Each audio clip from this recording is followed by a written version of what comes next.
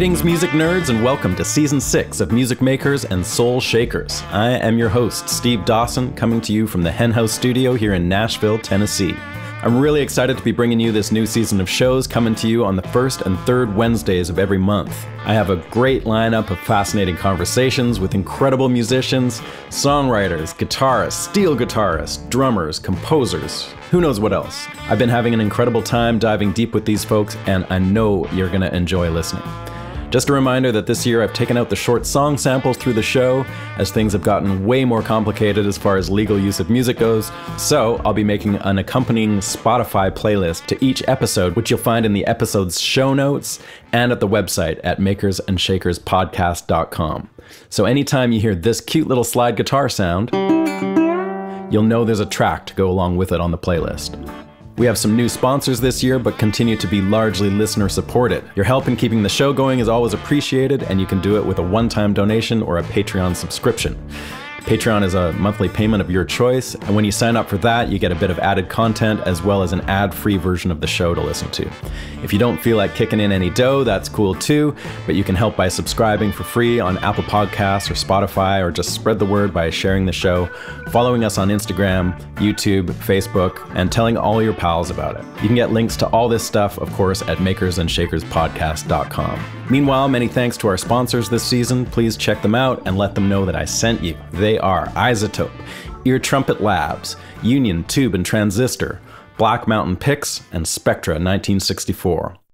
Hey there, folks, and welcome back to Season 6 of the show. This is episode number 123, and today I am bringing you a conversation with an incredible songwriter and performer who lives right here in Nashville, Tristen. Her full name is Tristen Gaspaderick, but she just goes by Tristen. That's what I'm going to call her, Tristen.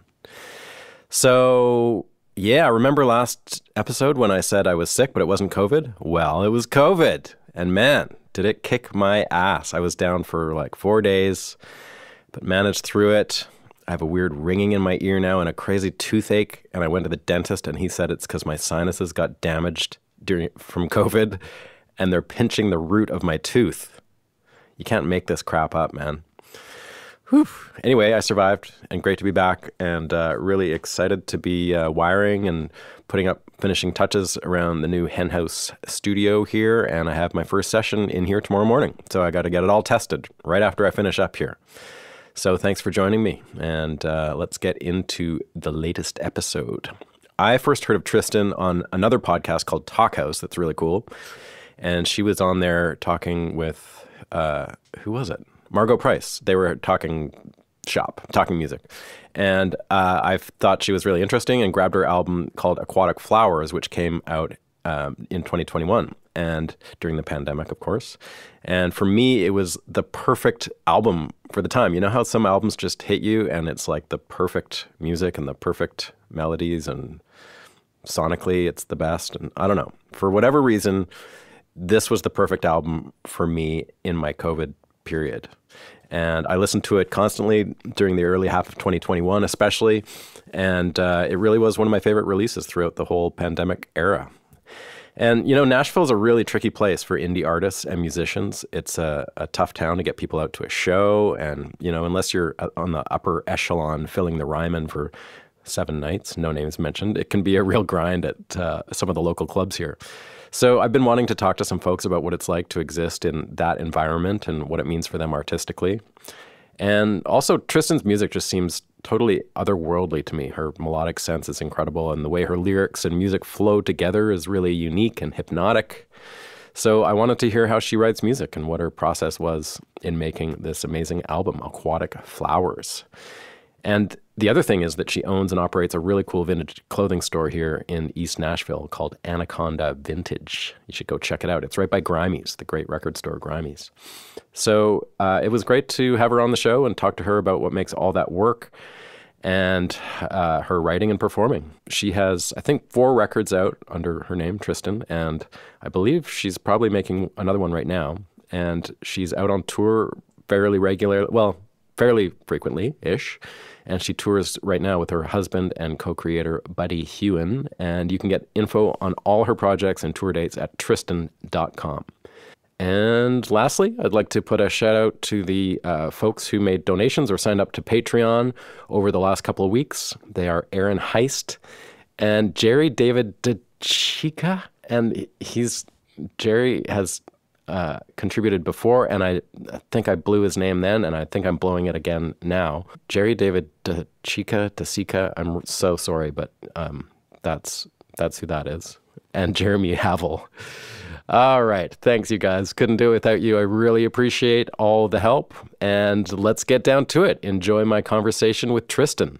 All right. Well, yeah, let's hop in. Thanks for doing this. Thanks for having me. Your record, Aquatic Flowers, is probably my favorite record of the last year. Really? Yeah. Love it. Amazing. And I was hoping we could talk about it. Of course. And some of the things that went into making it. And also a little bit more about you, because I didn't know about you before this. I think the first thing I heard of you was a podcast you did with Margot Price. Oh, Talk House, yeah. Talk House. Mm-hmm. Yeah.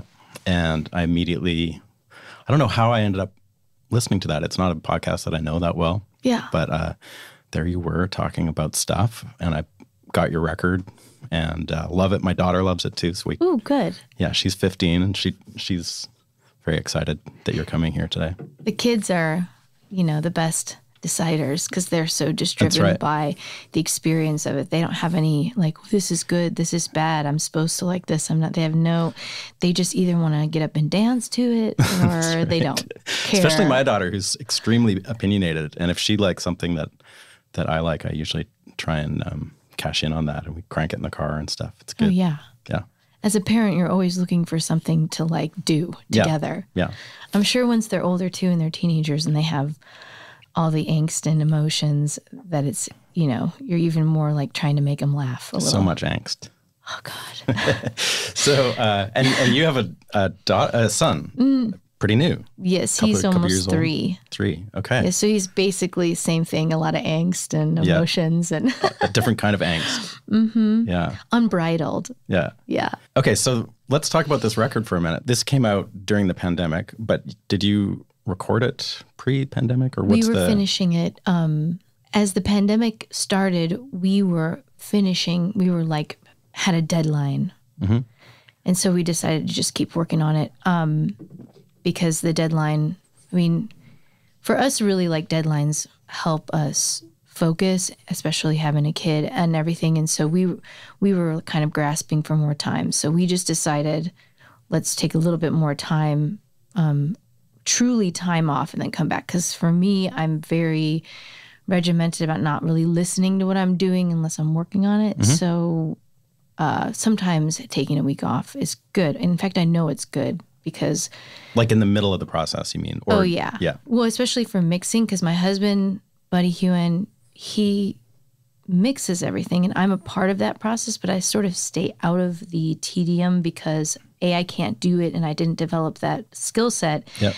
But B, I also like to be the person that can come in and make a quick decision because I haven't heard it. Yeah. And I know.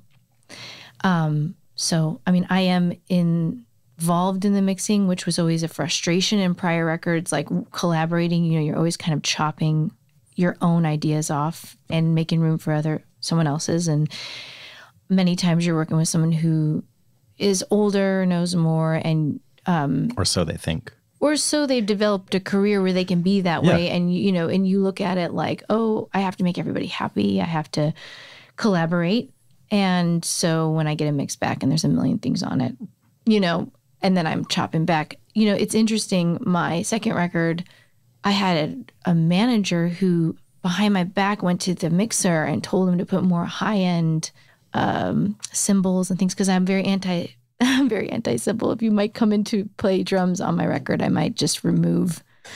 There might be no cymbals there. I do that too sometimes to drummers. Yeah. And we're not the only ones who feel that way. This is kind of a thing that, listen, I don't want to throw the baby out with the bathwater and get rid of all of it because I definitely still use it. But so I would get mixes back with crazy high end. And it's funny because right around the time I put out that record, the Lord record came out right after that. And it was kind of the no cymbal vibe. Yeah. And so, you're just dealing with collaboration and two visions. So anyway, the point is we got to a place where we didn't have to, my husband and I have been working together for, I want to say 10 years. Now, what does he play? He plays guitar. Okay. He's one of those people that can play pretty much everything if he tries. Yeah. It's kind of annoying. No, he's a guitar player primarily, and in the band, he'll be a co-writer if he brings me like a really good chord progression. Yep. We sit down, like, so he has some co-writing credit nowadays, and he developed all the engineering skills and all the mixing skills because we were at a place where we were facing the recession in music and facing the budgets disappearing. And so we decided, well, what do we like? Who's still getting paid? Yeah. And we realized that, and Buddy, both Buddy and I had always shown interest in recording ourselves. And I had always been sort of longing to get to a place of freedom where I could like write a song and record it right then and there. And the demo was the recording maybe. Yeah. If we were lucky, instead of trying to constantly gather 30 songs, go in the studio, crank it out real fast, and sometimes you can't duplicate that magic that you put on a demo, and that can get really frustrating too, you right? never sing it as good. Yep. It just becomes something totally different. So I was interested in the purity of inspiration in the moment when I'm really like thinking it's the best thing I've ever made. So is the self-recording at home thing, is that new to you with this record, or have you been doing that for quite a few albums now? No, I started really, my very first record that wasn't released on a label, it was just like, I used to stamp the CDs and try to sell them to make money, the felt covers. I was because it was back to 10 disc CD burners. And Did you have one of those? My manager at the time did, and he would send me packs of 100 of these records, and I would stamp them and make sleeves and go to the copy shop and copy off lyrics and pull them up. I should have charged like $50 for this if I considered like paying myself minimum wage, at the time. But no, I was just excited to do it, and I used to sell those just because I needed something to sell, because I needed to pay for gas or pay the band or whatever. Yep. So started out doing that, and that was Teardrops and Lollipops, and you can stream that. It is. There's no physical thing left of it? No. Okay. If you have one, hang on to it. And that sort of marked my moving to Nashville, getting a M-Box Mini, which was really not very good. Oh, I loved those. But it was great, Sure. And I had a computer and a piano in my little room in 12 South, which used to be where you could live. Not so much anymore. Yeah. And I would, and I worked at the tap room, 12 South tap room, and I would walk down, do my waiting table shift, walk home, and make music at night and go to shows. And that's kind of like how it started. And I was writing songs and recording them as demos and then giving them to a band and rehearsing a band and playing shows. And Buddy was doing the same thing with his band. Okay. And so we didn't converge until about I think 3 or 4 years later after. You didn't know each other at all? No, we met within within moving here. I met him 8 months into moving here. Okay. And we didn't start playing music together until 2010. So that was a couple years later. Yeah. Mm-hmm. We went out. We were partners. Yeah. But then his band broke up, and what band was he in? Eureka Gold was with Jordan Lenning and Adam Gold, and Jordan was dating Caitlin Rose, and it was this whole really organic kind of let's go out every night music scene. I mean, the music scene in Nashville for me starts when I moved here. It's 2007. Who's doing indie rock? Not a lot of people, but there were some big players like Jeff the Brotherhood and those Darlings, and so there was some serious indie rock happening, which sort of felt like really close-knit and on the outskirts of everything else that was happening in mainstream music here, which I have always felt pretty disconnected from, but sure. I've carved out a nice life here with other artists. So my mother is working the store, and she's what 60, store? Anaconda Vintage behind Grande's. It's my store, yeah. Okay. So Anaconda Vintage, that's your place. That's your place, you own the my place? My sister and I, yeah. Wow, cool. Mm-hmm. All right. I started out selling clothes at Fond Object, which was a little record store in Riverside Village. Yeah. And it was the like most magical Nashville story. Coco Hames, who was staying in my house while I was touring, saw a huge pile of vintage clothes that belonged to Becca Cope, who, is on the scene taking photos and being kind of a very multi-talented, tactile artist person. And she was like, do you want to sell these clothes in our record store? I was like, yeah. So it started that way. Yeah. Wow, that's cool. You go on tour, fill up your van. Yeah. Bring it home, clothe the people. My daughter works at Hip Zipper, so. Oh, really? Yeah. Amazing. Yeah. It's amazing. Yeah. Yeah. Well, you know what? If you can find a really, focused young person, come in. There's the fervor there. There's an intention. Do some Instagramming for you, like. The kids are the best at it. Oh my God, yeah.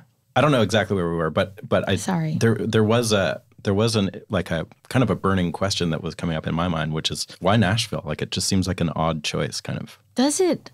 Sort of. See, to me, well, first of all, there's 3 cities: New York, LA, and Nashville. That was in my mind, like where music was. If you wanted to write songs, and Nashville was affordable. It was, I'm a working class person, pay for everything myself.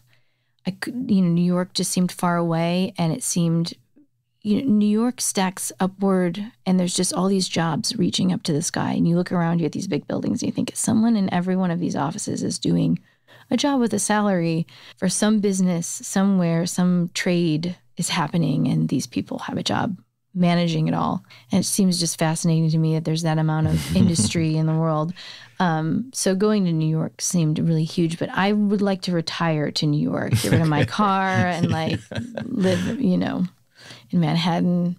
So you wound up here, but was the specter of like modern country music kind of something that freaked you out at all about coming here in the first place? Like for me, it was, because I don't do that kind of music either. Well, I'm a songwriter, so I thought, I can write country music.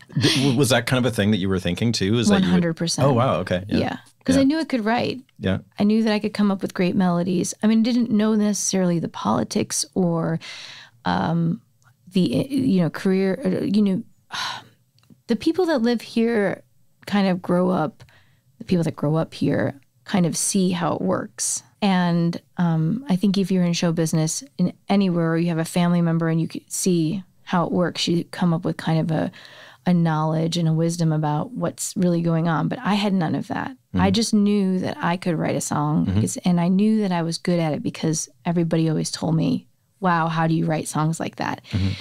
Since I was very little. Really? Yes. It was just sign of a thing I could do.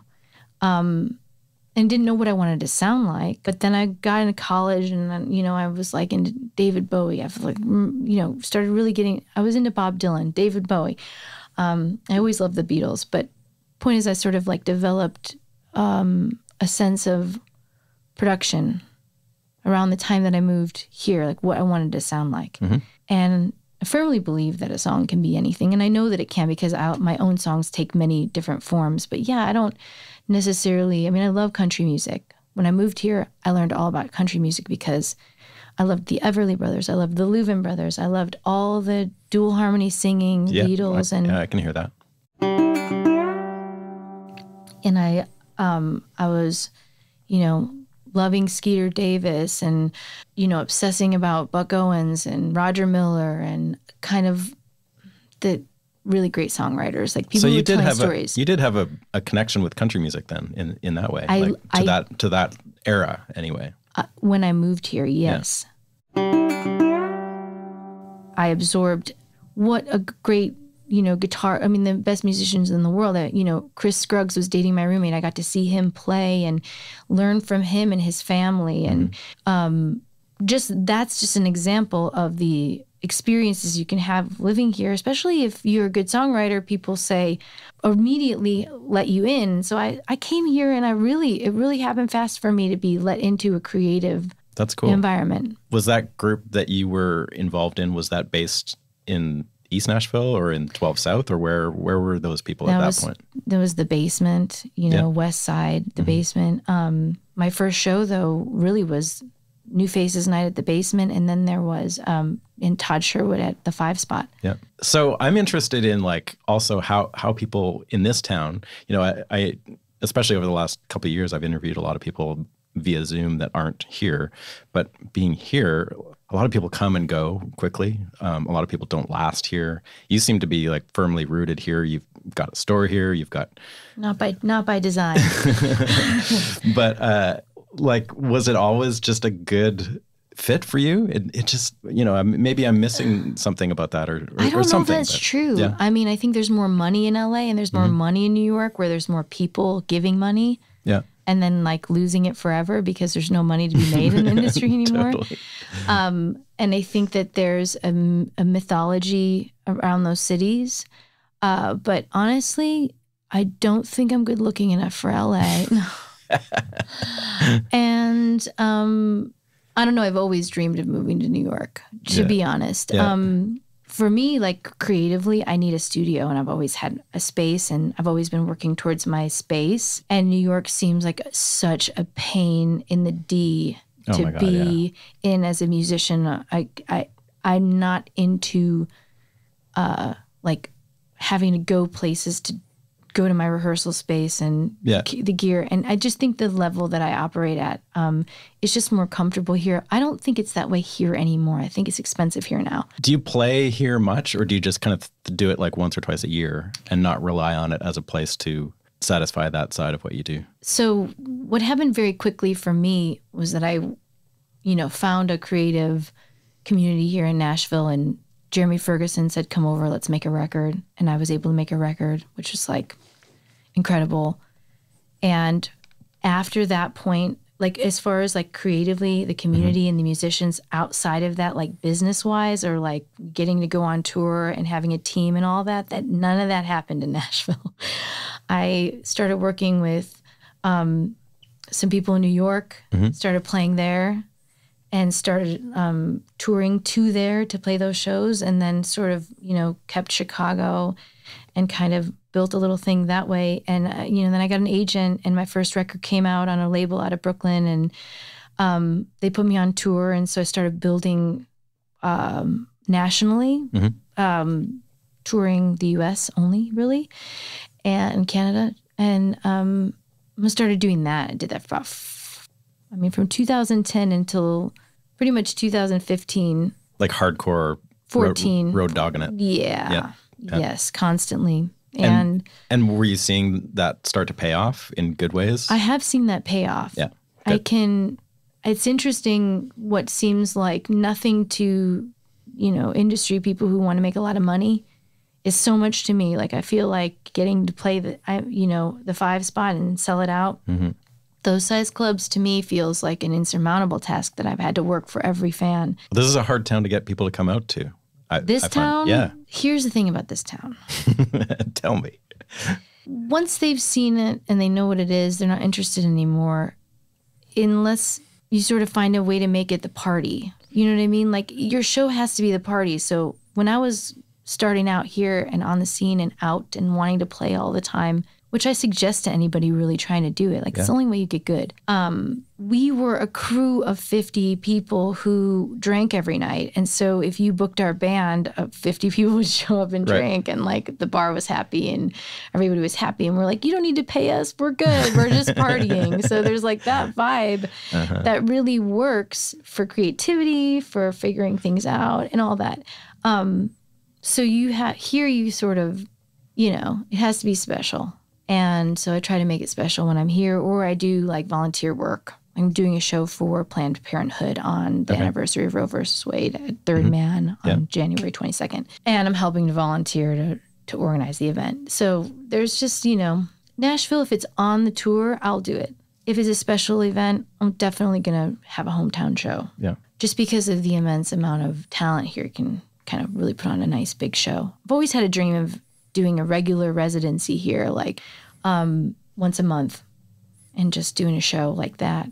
But there's plenty of venues that size. Also, you could do anything. You could go to D's. Yeah, D's is cool. You could go to the American Legion, Post 182. You could, if it was 6 years ago, go to the Stone Fox. Rest in peace. Yeah, that was a cool place. Yeah, the Legion was the one place I got to go a few times during the pandemic because Chris Scruggs was playing outdoors there. I might have been there. Yeah. My kid was like screaming. Really? Yeah, running around. I know you did. Yeah. Do you remember me? Circling back to the record, because we didn't really talk about the record, and I just want to understand a little bit too about how you guys make your records, in particular this one. So, because this is the one that I know the best, and because you're new to me, this is the one that I've like really dove into deeply. I understand the question you know what I'm there. saying. No, okay, so can you just tell me a little bit about the process? Like, is it all just you and Buddy playing all the instruments, first of all? For the most part, but we did have Hags come in and play bass on Hot House Flower, upright bass. And then we had Andy Spohr, who plays drums with me, and Linwood Regensburg plays bass, and they played on some songs. These are people in your band? Yes. Okay. Currently, yeah. They're in we've been playing together a lot lately. They came in to do drum and rhythm tracks, and so what was the actual order of making this record? Like, did you do demos, then drum, like one at a time, all one at a time? No. So I would do the demos, maybe pass it to Buddy, maybe not. Demos go to the band. Band comes in and plays rhythm. How big is your space? Like, do you have room for everybody? Like a basement on one of those 60s ranches. The bottom floor was like nothing. So we took half of it, and half of it's my vintage hoard. Oh, okay. So you got and then the other half is our studio. Yeah. Yes. So rhythm section comes in, and we play that. And a lot of times Buddy and I'll decide we like the electronic drums better, or... But there's not a lot of electronic drums on that record, is there? There's a few songs, yeah. Okay. You can't really tell. That's how good Buddy is. You really won't be able to tell. But there were some times where we did, like Andy came in on one song, and on I Need Your Love. There's 2 drum parts that we gave Andy, and then he just played both, and then we mixed them together. So there's weird stuff going on like that. But then once we have the rhythm tracks, if we decide we like it, which sometimes we didn't, but a lot of times we did. And those were going down bass and drums at the same time? Correct. Then Buddy and I would go in and play together on the other parts, sometimes keeping the vocal, sometimes not. Sometimes coming back and we do the vocal, but the guitars are mostly played together, the strummy stuff. Which are super cool. I love the layered guitar aspects. I think they're cleverly done. Like they're not, like rhythmically, they're not aping each other. There's sort of like usually kind of some sort of contrasting thing going on between at least 2 guitars on a lot of that stuff. And that's a lot of Buddy, because he'll layer. Yeah. He just gets in there and does all the, then he might come in and do a solo or do something else. A lot of subtraction and addition, but with the goal in mind of it not feeling that way. So we really are trying not to make it, be too dressed up. It's sparse. Right. So like, that's a huge thing. It's like it's got to be pared down. It's got to be like kind of a scalpel, like, So that was like a concept you were going for with this record in particular. Just a general vibe I've always had. Yeah. Like, music is this the space between the notes. Like, let's, when you have no deadline and you're at home and there's no, studio time, you have a lot, you could just layer, do Totally. it. But you really have to, I think one of the tricks of production is, finding that magical feel of the song where the lyrics feel right and everything feels, a lot of that is tempo, and knowing that, and keys and things like that. Do you experiment with those elements much before you start tracking? The tempo is actually fixed when the song is written, and I know it to like 3 BPM. Like, I can't, like, the lyrics don't feel right for me. Okay. So, yeah. So that's an interesting thing when you make a song that's too slow and then you're like, oh no, it's too slow, but it's almost done. Well, how fast can we make it with very speed without it sounding weird? There's a lot of that Really? happens for me. Oh, yeah. I mean, a lot of like getting to a place and realizing the tempo's not exactly right. But then would you like, are there some songs on the record that you like actually... Cool Blue is like deathly slow to me. Like I feel like I'm just falling asleep listening to it. But that, exaggerated critique of my own work is funny because it's probably like 4 BPM too slow from what we'd like to do live. So we just... So how does that get through your process? Like, how do you not go back and be like, fuck it, we're going to do it faster? Because if you could try to do it over, you could mess it up. Right. You can't get it again. So you let things go. Who cares? And you're able to let it go. Yeah, because it's not for me after it's made and I finished it. I'm not going to listen to it. I'm not one of those people who listens to my own music. I'm with you. I'm like, I hear it in a public setting by accident. I'll be like in Whole Foods and it'll come on the radio and I'm like, wow, that sounds good. Moving on. A relief. Yeah. Moving on. Yeah. Yeah, I'm like very intense into what I'm currently doing and I really don't care about what is finished. Mm-hmm. Except that, and I feel proud of it all. So I don't feel regretful or anything. So how do you, as a self-produced artist in your home studio with basically there's nobody telling you when you're done or anything, like the record still is cool and sonically exciting and sparse. How do you... Intuition. Okay. Yeah. Listen, in a world where lots of money's passing around, like, you can say, let's find the most beautiful girl who can sing. And who cares if she can write? We'll hire Joe. Joe can write. Okay, great. Let's get so-and-so. Now we're in a world where it takes engineers to operate tape equipment. Okay, we'll get this great engineer who's also my buddy. And here we go. We have $1 million and that's what you need. You need a producer. Producers are people who teach artists how to be able to make records, whatever that means. That could mean you tell some, you pick songs, you pick the best songs. Mm-hmm. Some people I would love to work with a producer and my relationship with my husband serves to have someone there to bounce ideas off of. So there is somebody there. Being by yourself is not the best. You do need someone to bounce. So there is the band for that, Buddy and, so there is someone to bounce ideas off of. But I do believe that all of this parsing out of roles and things is not necessary unless there's just so much money going into it that you're at the top and you're managing a team to do the artist's job. I just make music and I have tools and I've learned the tools I need to be able to make something to a point for no money. Right. Because the budgets are gone. It is virtually impossible to make a profit. Anybody you see in music today that is a small record label or, a musician is literally funding it with other money, whether it is from friends and family or another source of income. That's the way it works. So for me, growing up in that environment, I've acclimated to, I'm not atrophied in those ways because I know what I need to do to be able to get my art out into the world 2021. Yes.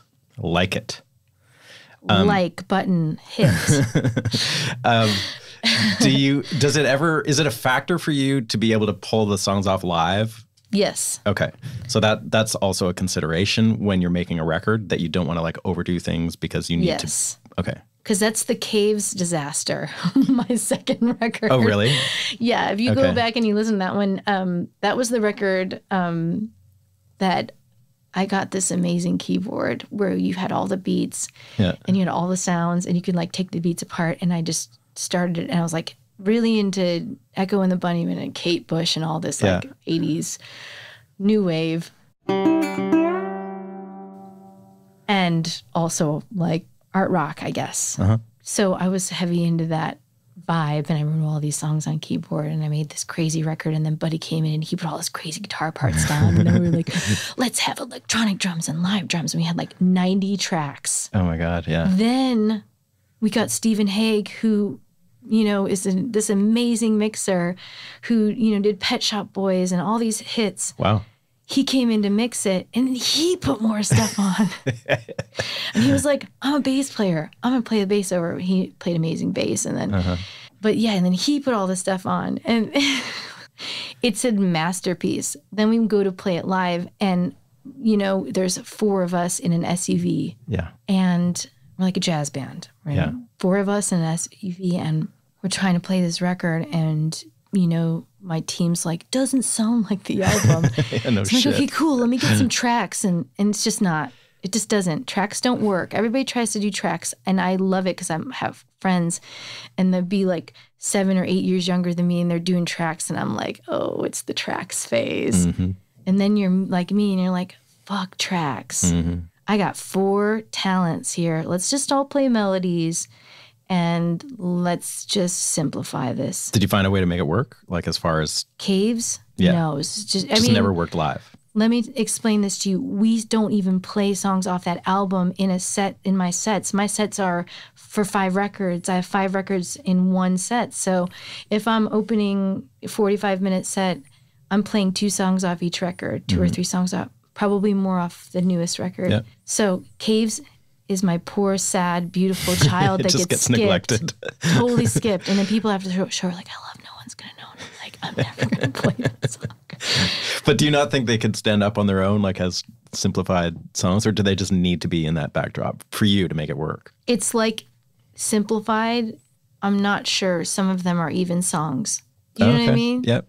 Like you really, and playing live is so interesting because all of that comes out in the wash for playing live.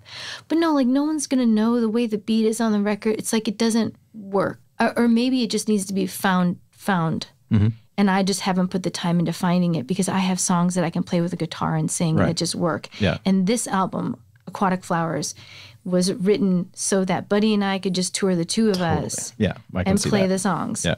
And although it is missing the band, and I love playing with a band more than anything, it just doesn't make any sense to play with a band anymore with the conditions of the work environment that we're in right now as musicians. And so is that what are you doing duo shows?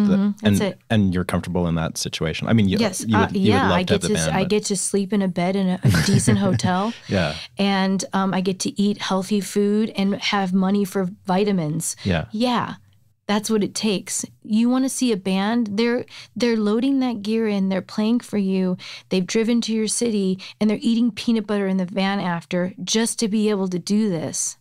Yeah. Something's wrong, guys. Like maybe the ticket price needs to go up. Mm-hmm. Maybe we need to have fair market price for our tickets and for our records. How much does it cost to do this? Where is my economist friends telling me what does the price of vinyl need to be? What did the prices actually need to be? No one's sorting that out. It's a mess. It is a mess. It is so pathetic. It makes me sad. But it doesn't matter because we're going to keep doing it. That's right. But no, I'm not bringing my band. I'm putting my foot down on this. You want my band? You show me the money. Yeah. Fork it over. So I see that you're in the new year, you're going out west, doing some shows out there. So that's just the 2 of you. Yes. That's cool. It's a streamlined way to work. Can you tell me about your writing process a little bit? Like, are you like a stockpiler of lyrics and melodies and things like that? Like you're obviously writing is a huge part of your life. So is it constantly going or? I think it's always like the ideas are always being written down lately because I'm just so busy with my personal life, I guess. Writing has to be like set out to do. But one of the things I can do is write a song if I need to write a song. Mm-hmm. So I kind of am spoiled in the way that I don't feel like I got to keep writing and exercise. Like I know that if I really do need to exercise, like I can go in the week before and exercise and I'll be fine, you know? So I'm not obsessed with, I don't think that I think your ideas become more important when you don't write in a way for me. Like when you take time away from it, you mean? Yeah, where you just sort of like keep track of ideas and then you sort of let the ones that just have to be born. Like you just like, when there's just an idea that is so good, like, because you can sit down and just pour. There was a time when I was co-writing a lot for just trying to see if that was something I wanted to do. And trying to crank. And there's a beauty of exercising that way too. But is that something that you've done much? Like in that I did. Real Nashville-y kind of way? So I got a publishing deal in 2013, and we tried to do that. And within 2 months, I was like, this is a waste of time. So I still co-write. Like I co-wrote the Vanessa Carlton record that just came out. I'm cool. writing with her for her next record. So I still co-write, but it's more, friends and more organic in that way. Right. Not trying to write country hits. Well, not saying I'm going to write all the time. Yeah. I'll write all the time if the right people are making records all at the same time. But do you have like a phone full of 8 billion ideas that are just waiting to... Always. Okay. And I've lost those phones. Like they've just died and then my life is gone for 2 years. There's a gap from 2014 now. Yeah. I think that's the thing. There's a term in psychology called libido. And when I learned this term, I was like, yes, this explains something to me about human nature. And I always used to talk about how do you get really good at guitar like Buddy, Well, Buddy picks up a guitar all the time and just plays. Well, what if I don't want to feel like doing that? Well, then you don't have the libido for it. And the desire, the libido for your art is something that you just have to have. And I think that as human beings, we often fantasize about, like, for example, in relationships, sometimes you'll even pick someone who's different from you because you don't want to be like yourself. You want to be like somebody else. Right. Like, oh, I'm so extroverted and talkative. Let me marry this wallflower, because he's so calm and he's so, when he says things, he really means it, the beauty of the introvert, So sometimes you're attracted to maybe a profession or a lifestyle that isn't yours. Yeah. Or you fantasize, like, I love the Beatles. I want to be John Lennon. But, the libido for the work, the desire, the drive to do the work, if you don't have that, I guess you have to work it in another way. You have to make one record and try to promote it for 7 years. But for me, the joy and I get pleasure out of my work. And I've always been very focused on the work. And maybe that's why I stayed in Nashville, because my work doesn't really require more than, that creative stable of musicians, a creative stable of friends to commiserate with. And I found that through the people here. And I found the lifestyle when you're trying to tour and do all that, conducive. Manageable. Yeah. Manageable. Yeah. What about the melodic side of things? Like, is that something? Inspiration. Do you work hard on it just comes fast? It always comes fast. Really? It always comes fast. Yeah. It's like I can just do it. I don't know what to tell you about that other than I started when I was 8 years old and I can do it. And they're almost always good. And I can just do it. Like in the sense that the song kind of like you start working on it and you've just like got it? Is that? Yeah. Like if you played a chord progression right now, I could probably come up with a great melody within seconds. It's just. It's your thing. I can improvise like that. I can do it. It's not hard for me. It's never been hard for me. Do you ever get blocked in that way? Or never blocked. Never. Wow. I'm never blocked. Okay. I understand not having the libido, but in that case, I don't, or the desire to do it. In that case, I never pressure myself to do it. You should see me. I'm watching like John Cassavetes films or like reading a book or absorbing something else, or I'm, picking vintage. I mean, I have all these other hobbies that, That probably helps a lot, I'm sure, like just keeping other parts of your brain going. I just immediately refocus on something else. But I find inspiration in all those things, and I find words in all those things, and communicating, which is what you're doing. And those phrases and those ideas are part of your everyday life. So you just have to kind of become an archivist. Like, I want that for an idea. Or you come up with a phrase and you just write it down. Yeah. What about influences as a songwriter? Like, it's kind of hard for me to tell when I listen to your music. Genre? Not even, well, yeah. Influences. I know what you mean, the distinction. You're saying, like, I don't feel particularly, I know that I'm influenced. But I feel just as influenced by like watching a great movie as about, to me, it's about story. To me, it's just sitting there and doing it. Like I can sit there and write and I can do it. It's just, I don't have much of an explanation other than. What about when you were 8 and you said you started writing songs when you were 8? Do you want to hear the first song I ever wrote? Yeah. I'll sing it for you right now. All right. Because it's amazing. Okay. If you imagine an 8-year-old singing it. As I walk down this road, I think about the good times we had over the years. It was fun to know someone like him. He betrayed me for someone else. It was surprising at first, but it's true after all. But it's over now. Here comes the chorus. If you could see what he's done to me, he broke my heart. Okay, I remember that. It's like burned in my head. But first of all, that's intense for an 8-year-old. I have two issues.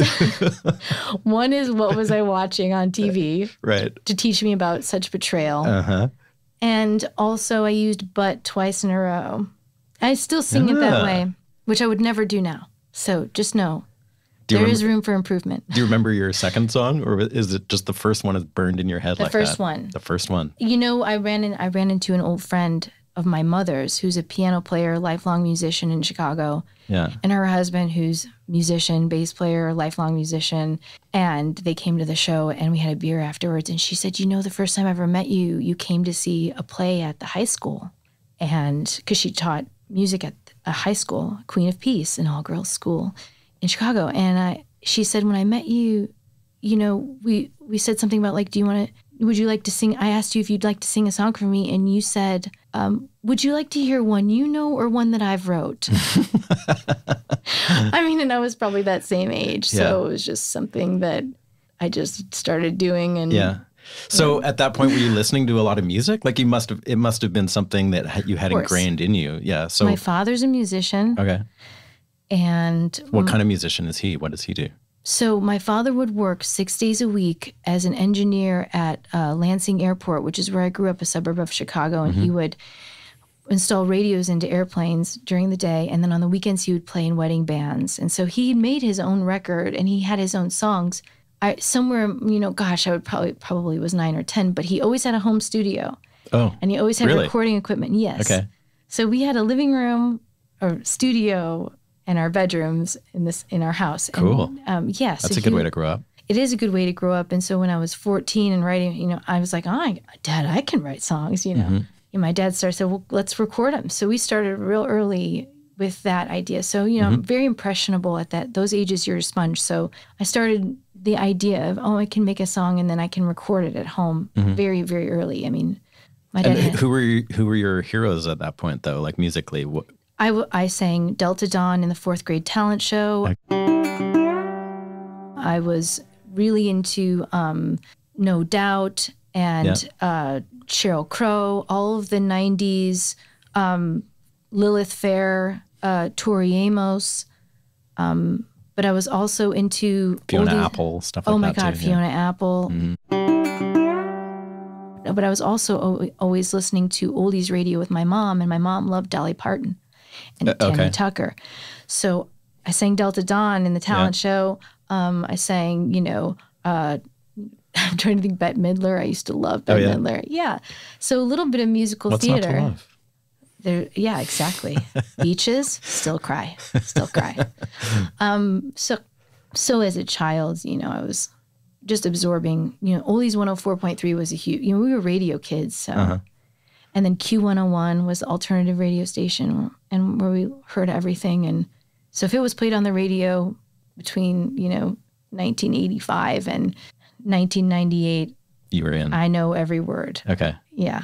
Burned. Do you have one of those memories where you can't remember a number to save my life? But lyrics, you got But them. I can remember an entire song and learning, you know, if I like it. Did you ever play other people's songs? Like, did you ever play in a cover band or do gigs where you had to play covers or anything? When I started, I had 5 original songs and I was 14 years old. And this coffee shop opened in my town. And I went down there and I said, can I have a gig, you know? And they're like, sure, 2 hours. So I said to my dad, I was like, what are we going to do? He's like, well, we'll learn an hour and 45 minutes covers. Yeah. Exactly. So we played all kinds of, my dad and I together played, you know, so you many did gigs covers. With your dad? Oh, yeah. Cool. At this coffee shop. And, I mean, we did all kinds of covers, all kinds of, I mean, just spanning. I mean, I remember we used to do that Simon and Garfunkel song, Hello Darkness, and we did Joni Mitchell. We loved the Beatles. So yeah, of course, learning covers. There's a weird thing in the suburbs, because I grew up in the suburbs of Chicago, you know, like Chicago's on a grid system and 0 is the middle of the city. And I grew up around 159th Street. Way down there. Mm-hmm. And there's a thing like, no, we don't do covers. There's this like, you know, when you're an original musician, you feel very squashed in these other environments. So you think you don't do covers. But I think it's really, really important to your education to learn other people's music. I think so too, really limits a lot of people's ability, even if they have like a libido and an intrinsic sort of melodic style. I think that, like, you know, in your mind, exposing yourself to, you know, the relationship between chords and all that stuff, I think that you have to do that to really like get to a point, to be able to get to a point where you can compete. Do you remember, like, as a musician, learning songs and like putting together like, oh, that chord works with that chord and that chord is like a weird choice, but it works? Like, do you remember that kind of part of the education? So I started taking piano lessons when I was a kid, and I sort of learned all the scales and all the chords from my first piano teacher when I was 9. So you had a basic theory knowledge that... Yes, always had a basic theory of chords. And then I went on in high school to teach voice and piano to kids at this music shop in Blue Island that was run by another musician, Jerry. And he kind of took me in. He knew I could do it. And so I was teaching, you know, 5, 6, 7-year-olds how to play piano, and in the process of that, taking lessons and hanging out with like the guitar teacher, who was Joe LaBonco, who's like long hair and loved metal. And so I'd go in there once a week and teach my students and learn how to teach it and think about it. And one of the things I did with my students, piano students, I always did chords and we learned songs, because that's like, I think, how you really can engage people. I mean, it's just so spiritual. It's just so part of, it's therapeutic. It makes you feel good. You know, I can think about, I have a dramatic sense. I can think about that feeling and feel it a little bit, you know, and I love that. I love when I hear a good song and I want to hear it 40 times. In fact, my son does that too. If he hears a song, he's like, when it's like... Repeat. Yeah, and you try to get him to move off. And you're like, you know, you want to listen to Yellow Submarine? He's like, no. Down by the Bay. That was so last week, Mom. Yeah. Down by the Bay again, please. Oh my God. Cool. What's your first instrument then, as far as you consider what you're most comfortable on? Piano or guitar? Piano. Okay. And when you play with Jenny Lewis, do you play... Keys. You do? Mainly. Okay. I keep seeing that as something referred to that you do. Like, is that a regular thing, or was that just... 2015, yeah. That was like a one-off thing? Yeah, it was a year. Okay. You can't, it's a full-time job doing that, because you're gone so much. And that's what I did for a long time. Oh. Yeah. Not playing keys for somebody, but playing guitar for somebody. Yeah, in a band. But you think that you're going to be able to do your own thing as well, but it just... How did you end up doing that? She just asked you? Yeah. Okay. Yeah. I mean, I knew, you know, Mike Cave, who was the band leader at the time. I knew him, and I knew Megan McCormick, who was in the band. So, I just got asked, and here's 26 songs come out in 2 weeks, and learn them up. Yeah. Which is not my forte, other people's music. But I figured it out for Jenny Lewis, which is... That's cool. Would you do it again with somebody else? Oh, it depends. Right. So it wasn't like a burning need on your part to like go out and be somebody's... It was an opportunity. Okay. It was an opportunity that I found very challenging and that I said yes to and that I learned a lot from, but it wouldn't be something I would want to do long term, because ultimately I want to run up, grab that mic and go crazy on the mic and sing, and that's what I love to do. I love to write songs and I love to sing, and that gives me that fill that allows me to deal with the rest of touring, which mostly sucks. And so to be away from my family, you know, it's like you can't really do that when you're somebody's keyboard player. If 25,000 people screaming for you fills you, you can do that job. But it never filled me. I never felt filled by the quantity of it. I you know, although I enjoyed my role and I tried to be serving and supportive, it ultimately doesn't fill me the same way as the other things that I do. And was it easy for you musically? No, and it's not easy for me musically either. Yeah. What was the hardest thing about it? I think it is hard for me to learn other people's songs. It's a very time consuming. It's not a natural thing. You know, as a songwriter and a musician in my band, what I do is sort of what I already do, and then I fill in. Yeah. You know, don't have to think about it. But when you're learning someone else's music, the way that I learn other people's music is Beck played this and Benmont Tench played this. Give me the stems. Let me learn what someone else is playing. And that's hard for me because I can say, oh, my song is, you know, these chords, blah, blah, blah, blah, play whatever I feel, done. Right. But when it's somebody else's music, I think you have to honor the record that people have listened to for a year before they come to see the show. And you have to honor the songwriter enjoying it. Yeah. And it's, and I'm not, I mean, I would love to go there as a musician, but I'm just not, it's just not, there are people who do that job that I did for Jenny that's what they do. And they're meant for that job. Absolutely. Oh, yeah. And although I did provide a lot vocally, and I provide a lot in like, teach me what you want, I'm going to do what I'm supposed to do, and I'll execute it as, you know, I'll try to get better execution every night and performance. I'm into that. It's like a play, you know, as much as I'm into that role. I think that it's not what you're cut out for. Yeah, when I got home, I joined a band with a songwriter, Keish Knight, Brett Rosenberg, and I love his music, and I joined it, and I was like, I can't do this, because fact of the matter is finite amount of time in the day, and like, you know, I procrastinate things that I don't have a desire for. Yeah, yeah. Really badly. Sure. If there's a job that I'm supposed to do and I don't want to do it, there's a whole lot of gardening that happens. It's not ethical. Yeah, it's not ethical or non-ethical. It's called, like, I can't. The people in your band, though, do you think, are they career side people? Well, I think, like, if you're a drummer at heart, you're a drummer at heart. Right. There's no, like, you can't go out and write songs and just play drums. I mean, you can. You could. Home. I mean, you could 100% do that. I think you have to have been in the band before you can do that. I'm your fan. I love whatever you do. So I think that there are some skills, there are some instruments and skill sets that require collaboration. And I think there are people who are like, oh, like, I'm best as this, or I find work as this. Like, Linwood, who plays in my band, I mean, he can play drums, he can play bass, he can make stuff. But he finds he gets work playing bass and he enjoys it, and that's his thing. I think that if someone came and said, I mean, I've been asked to be in bands, but it was like right after the baby came, and I was like, I'm not going to tour, you know, I can't, you know, there's no way. Yeah, it's just impossible.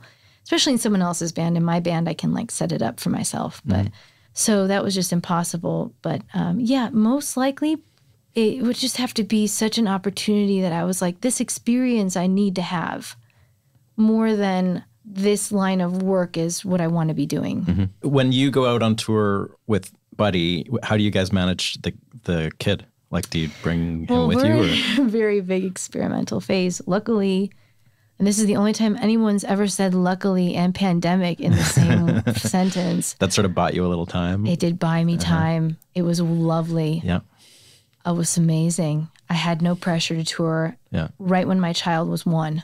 And I was like, okay, cool. This is all the things I've been needing to do to develop the ability to be creative. I'm just going to do here and can sort it out. But, you know, with the pandemic, there was no babysitting. It was a pressure all itself. So I had to learn to just do it completely alone, which you know about because you have a 14-year-old?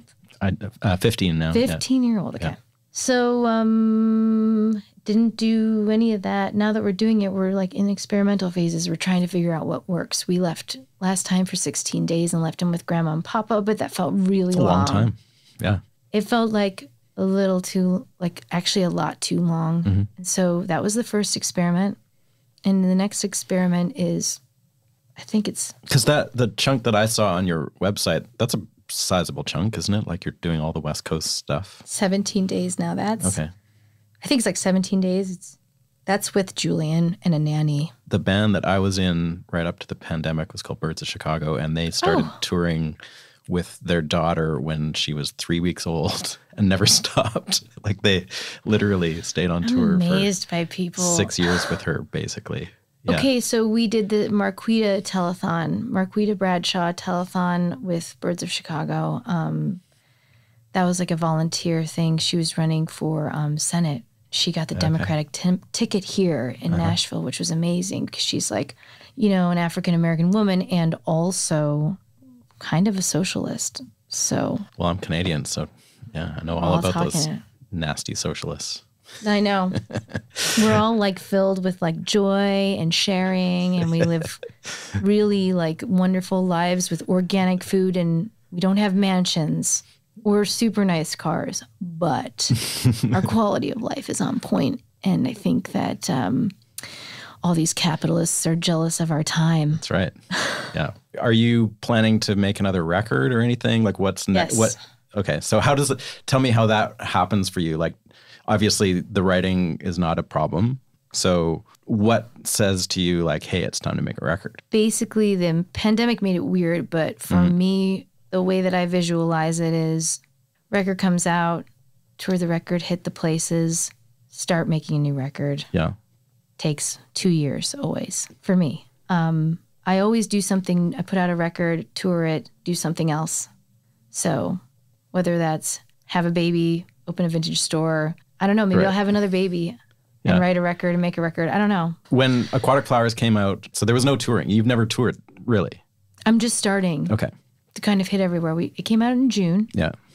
And it was right in that weird time where we were, thought the pandemic was over and we were vaccinated. Yeah. So luckily we did a few shows. How did that feel? It felt really weird to play a show after a year and a half of not. It's definitely something that takes exercise and practice to do. So it felt really bizarre. We were all nervous. We're like, what is this thing we feel right now? I'm feeling my heart palpitating and I feel crazy. Had you done much like virtual gig kind of situations at all during the pandemic? We did some. Yeah. I did a bunch of those. I hated it. Yeah. You know, when I did the Marquita telethon with Aaron Ray and William Tyler, we did it all virtual and it was super awesome, but it was a huge production and we had over 50 artists contributing videos. And so, yeah, I did some videos. And I produced that show. And was I on that show with the Birds of Chicago? You were. Okay. Yeah, exactly. Submitting videos, right? You probably were in the video, right? Probably. And now I'm going to look back. So we did some big production, like really ambitious, creative things with streaming that I enjoyed. And I did a couple of live streams, like it was the 10-year anniversary of my first record, and then we did the record at the 5 spot. Cool. You know, we did like a live stream that way. Oh, like an empty 5 spot? Mm-hmm. Oh, wow. Okay. Yeah, they really got their live stream vibe together, and it was really nice. You just go 5 blocks down, and they'll take care of it for you. But I don't know. I guess I just was overwhelmed with the anxiety of it all, and I'm just not ambitious in like, I need to, well, listen, I don't have like a financial pressure anymore to like make money doing it. It's not, I have the shop, which the shop closed down and I did lose that income and I did go on unemployment, but which I encourage people to do. I didn't have to make money doing music. So I started a Patreon. I released poetry and music and went through some old hard drives and kind of developed that. And I also worked on merchandise and got some merch together, and I kind of developed my online merch vibe, which I had never had time to do because I was rehearsing and playing gigs, So got kind of those ducks in a row, and I produced a couple of, charity events. I had a lot of anxiety, and I felt it very difficult to be creative with Donald Trump and what was happening with that election. And, I have a zine that I do here, which is like a voter guide. It's called Please Vote Nashville. And it's Davidson County, basically a guide to every ballot in Davidson County. Yeah. And we have a beautiful artist, Cami Berrigan, who illustrates it. And we have volunteer writers who submit profiles. It's very nonpartisan. It's just a guide. It's educational. And so we were doing that. And I'm saying this as like a late 30s person. I'm not saying this to you 22-year-olds out there. It takes a long time to figure all that out. But I do think that there's this vow of poverty. There's this dedication that makes people sad because it's not going to give you what you're looking for. And so you do have to have your center and things outside of it, your art. It cannot be that all of you, because it really, that's just, a lot of that's just your ambition.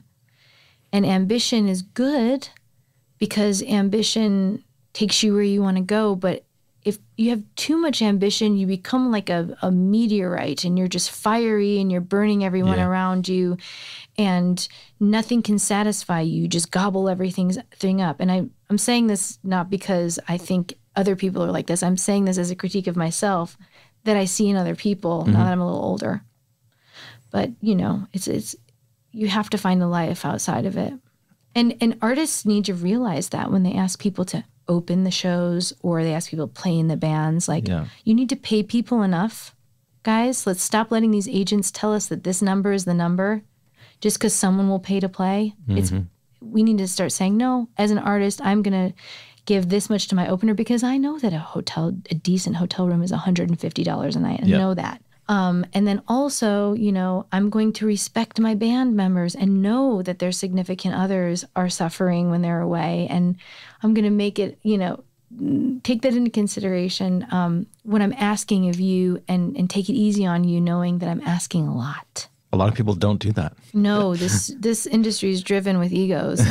And I think that one of the good things about me jumping into both roles, you know, is that I can sort of see, like, you know, the drawbacks. Yeah, maybe it takes a gig with Jenny Lewis to, not that it's her in particular, but just like having a side person gig to really understand what that's like to bring on those people to play your music. It gives you perspective. And you know what? I think that every person who goes to restaurants all the time should have to be a waiter for a year. Yeah. Just be a waiter for a year. I think there should be, like, you know, service that you have to at 18. You have to be a waiter. You have to do all these things so that you can become a decent human being in society. I think it's understanding that being a waiter is a skill and it requires a lot of multitasking and it's a hard job. It's a physical job. Sure. Can make you like being a musician. Just hook it up on the tip. That's all you have to do. All you have to do is hook it up. If you hook it up and you chill out about assessing and evaluating the experience you had and just know that someone cooked it for you and they cooked better than you can cook. Yeah, it's saying a lot. And you're just going to sit down and eat it and walk away. You don't have to clean the dishes. You didn't even have to source the food. You didn't have to provide it. Yeah. Someone did all of that for you. That's what you're paying for. You know, you're not going to go hungry. You can afford it. You're living large. Hook it up on the tip. and relax about whether your experience was perfect or not. And I think you're going to be okay. This message brought to you by Tristen. PSA 2021.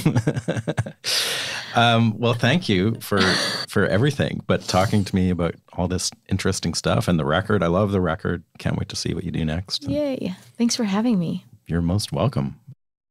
All right, folks, that was my conversation with Tristen. I hope you enjoyed it. It was a real honor having her on the show and getting a chance to speak to her about all that stuff. Hope you enjoyed it, and we'll be back in a couple weeks for another chilling episode of Music Makers and Soul Shakers. We'll see you then.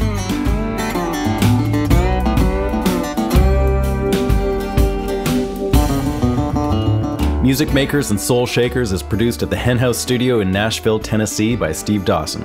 Please remember to subscribe to the show and follow us on Instagram, Facebook, and YouTube. You can find more info on this episode, including show notes and an audio playlist at makersandshakerspodcast.com. Thanks again to our amazing sponsors this season, Ear Trumpet Labs, Union Tube and Transistor, Black Mountain Picks, Isotope, and Spectra 1964. Thanks for listening, and we'll see you next time.